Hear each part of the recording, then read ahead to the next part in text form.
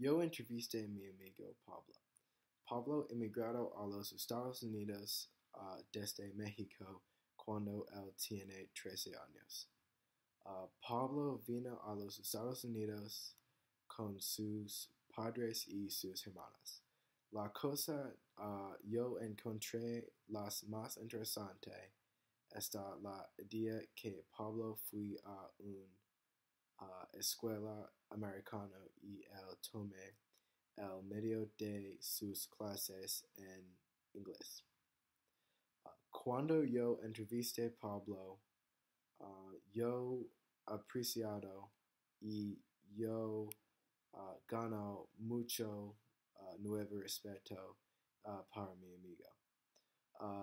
Yo me di cuenta está difícil cambiar escuelas y mudar, pero yo puedo uh, imaginar mudar a un otro país y un que no hable su lengua.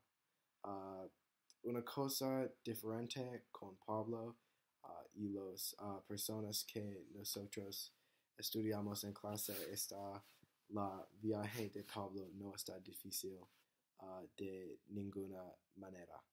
Um, Pablo toma su tarjeta verde cuando él está en México y toma un avión a los Estados Unidos.